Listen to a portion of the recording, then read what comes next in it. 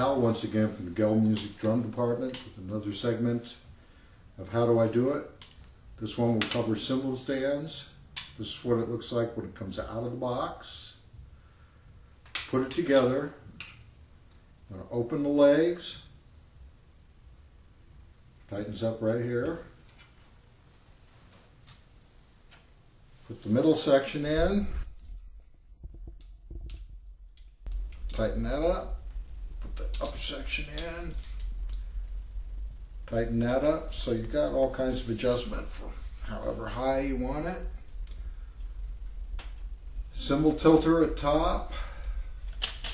Moves that way.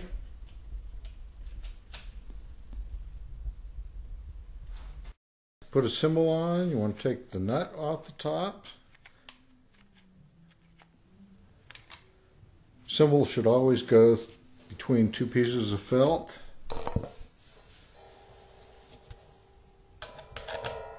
The nut back in. Never want to tighten it too tight because you want the cymbal to move.